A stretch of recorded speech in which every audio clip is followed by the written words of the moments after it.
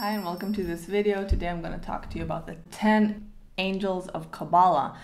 I felt it's really important to do this video because there is so much misinformation out there. I wanted to break down what's the role of each angel in our creation, what we can and can't ask them, how to approach an angel, and just like what are the specialties for each angel.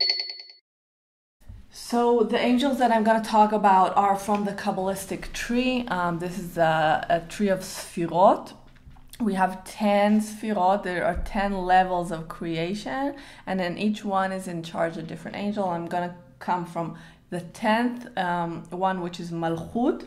I'm going to talk about Archangel Uriel. Then we go to Gabriel, which is Yesod, Raphael, Haniel, Michael, Khamel, Tzidkiel, Tzifkiel, Raziel, and Metatron. I'm going to break down each one. I'm going to do it as fun as possible and bring examples from the Bible, okay? You can even, if you have at home a Bible, you can literally open and see those names mentioned and understand the stories better. Okay, we're starting with Angel Uriel or Uriel. Okay, I speak Hebrew. I grew up most of my life in Israel, so I know how to say these names correctly. Uriel means the light of God, and this angel is associated with light, it's associated with fire, with lightning sometimes, so it's an angel that will light your way and will lead you to the right path for you. And when you work with this angel, understanding your path or understanding the right way can unlock 6 other dimensions for you. So it's so important to understand the right path for you. So when you walk a certain road, you get certain opportunities. So it's really important to understand what's right for you. He's the angel, well, supposedly the angel that told Noah in the biblical story about the flood, about the disaster that's supposed to come, and he gave him enough time to build the ark. So he might give you warnings if you're not in the right path, or if there's a disaster coming to you. So he's the one that will tell you that and maybe give you guidance on what you should do. So he will sharpen your senses to understand what to do, or understand or see things better. Yeah. So he's sometimes illustrated as an angel holding a fire in his hand. So this is a way to recognize him.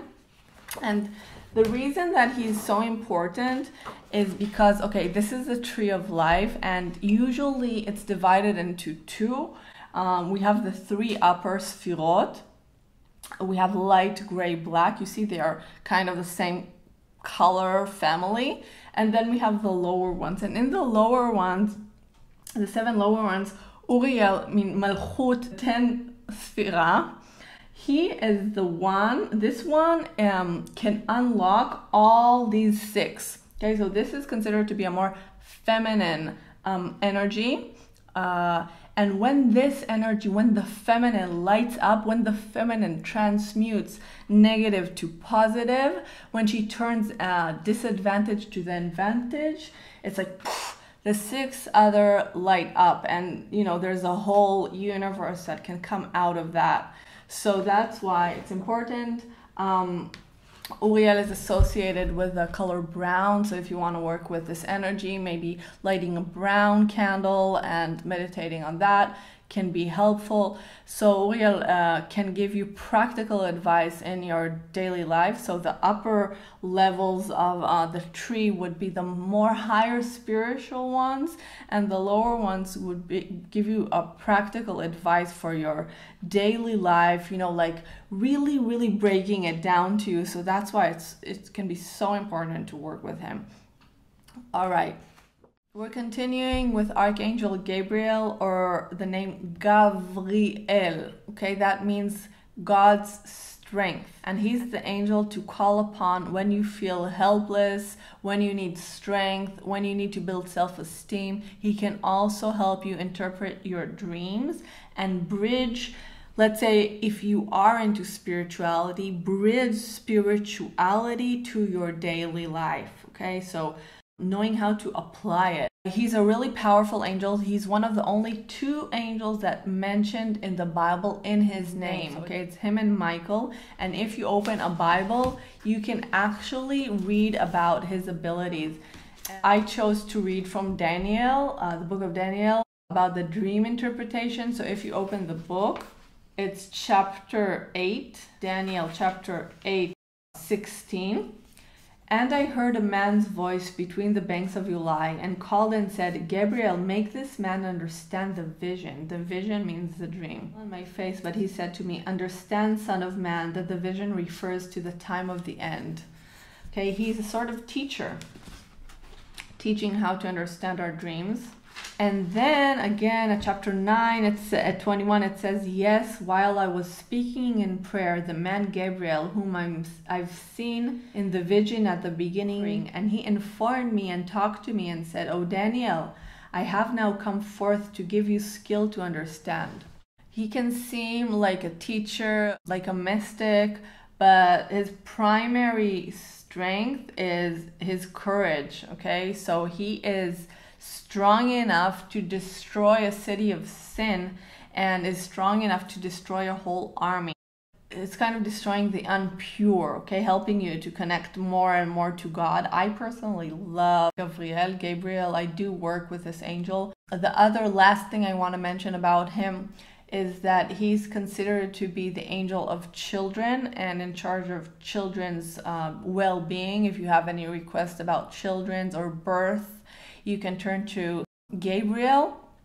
And there is a story that says that, before kids come to the world, he's the one that's in charge, that they will forget everything they've experienced, perhaps as a soul, perhaps in a previous incarnation, and come to the world with like a clean chapter. The color of Gabriel is purple, so you might want to light a purple candle when you work with him, and his sphira is number 9, it's Yesod.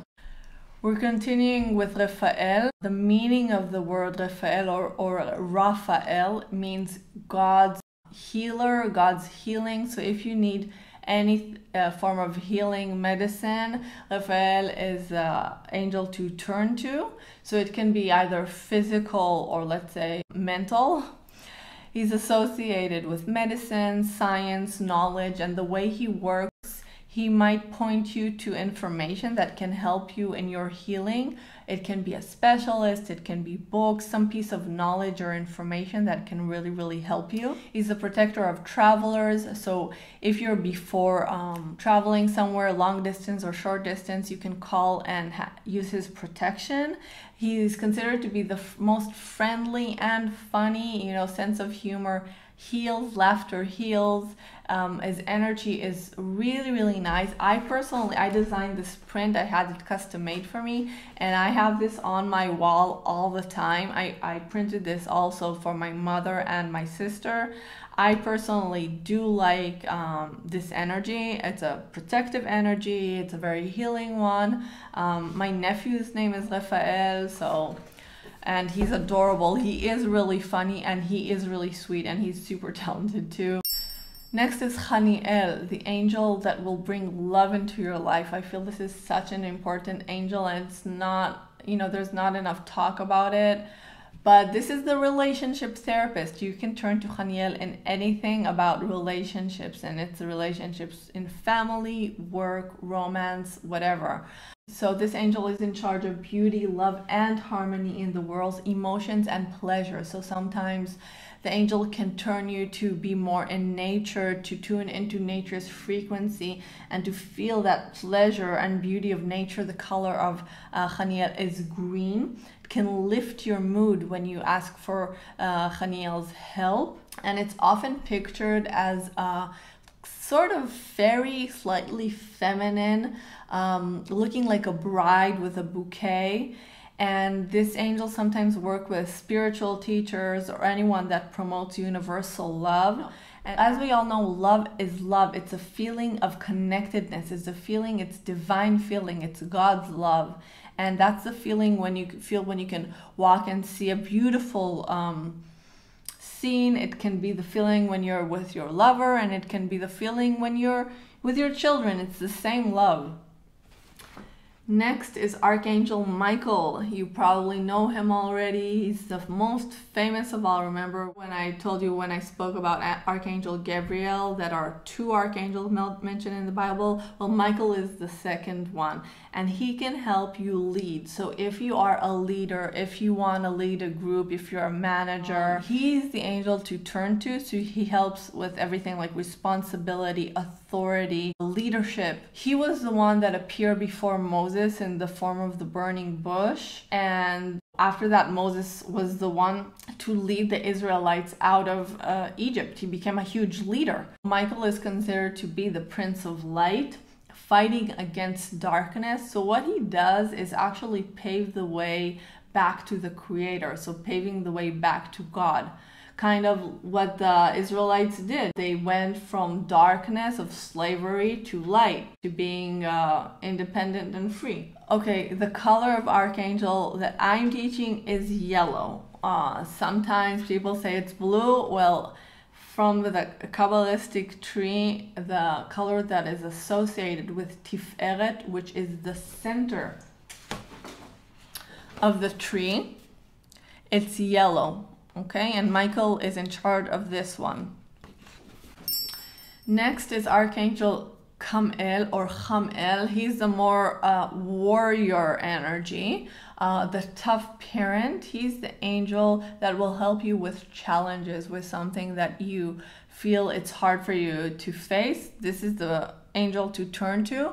He will educate you, maybe toughly, but the rewards he will give you would be enormous. So when you turn to him, you might turn to him with the idea that maybe you have done something wrong in the past, or are open enough to realize what you have done to correct your ways. So he will point to you at an event or something that you need to correct in order to get a reward.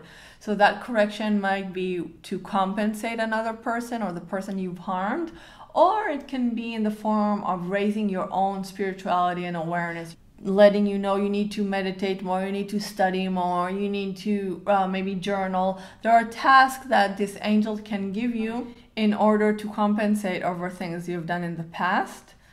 The color he's associated with is red, and for me it's a Mars energy. It's kind of the emperor. When you want to step up your game, when you are wanting to face a challenge, this is the angel to turn to.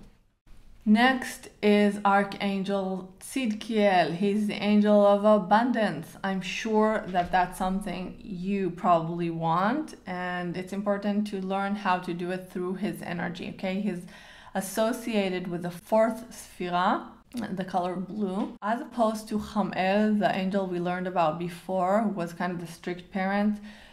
This angel is more forgiving, loving, gentle. He will accept you and forgive you no matter what, and not ask for you for any test or anything you need to do. He's in charge of the equal distribution of resources, so by turning to him, you will get what you deserve and will help you with forgiveness of others, and if you're asking for forgiveness. So sometimes we kind of like block the abundance coming into our lives by holding resentment to others, not forgiving. So when we forgive, we kind of open that stream of love to flow into our life without us kind of like holding a hard energy inside.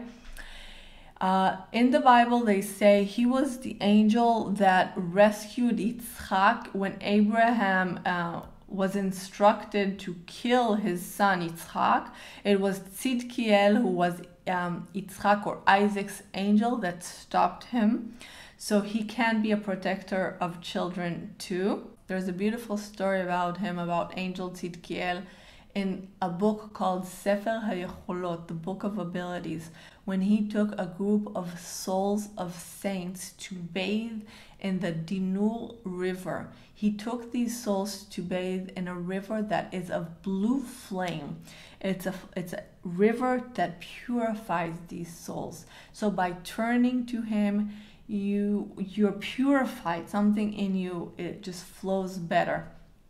The color is blue, and you might wanna in your meditation maybe use the idea of this blue flame river. He's a wonderful angel. A lot of people that have been working with this energy did say that they have received more abundance. You can try and see for yourself. Okay, so now we've finished the 7 lower sphirot, and I will explain now on the 3 top ones. Now, these are considered to be really, really high energies to deal with. Some of these angels would not reveal themselves to you or not reveal their secrets because they feel you are not ready.